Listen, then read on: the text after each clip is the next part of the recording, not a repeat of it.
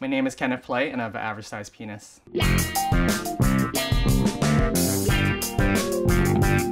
So you think if you don't have a porn star sized cock, your cock is not good enough. It's definitely a myth when it comes to bigger is better.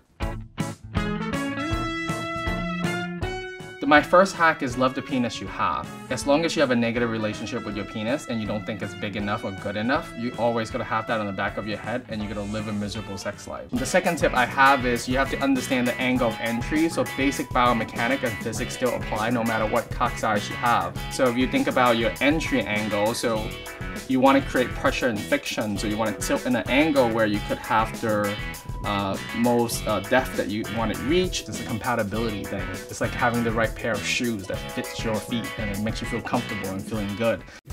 My third sex hack is to understand that most of the time what's pleasurable is the external clitoris. Most women are not taught to touch themselves in a way that feels good or move their body in a way that feels good. So it's about encouraging your partner to move their body with your body in a way that feels good to them.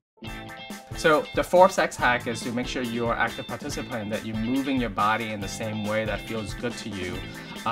When we have a penis, we not necessarily know when it's hitting your G-spot or not. So if you are communicating with your partner and making sure that that angle or that position feels good, so your partner can keep doing what feels good to you.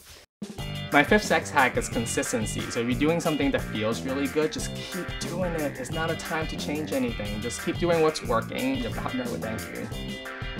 For those of you who have an average sized penis out there, I really think it's an advantage, because if you want someone to have anal sex with you for the first time, you wouldn't be less intimidating. They're more likely to have it with you, and it's much more anal friendly. So go and enjoy some anal sex out there.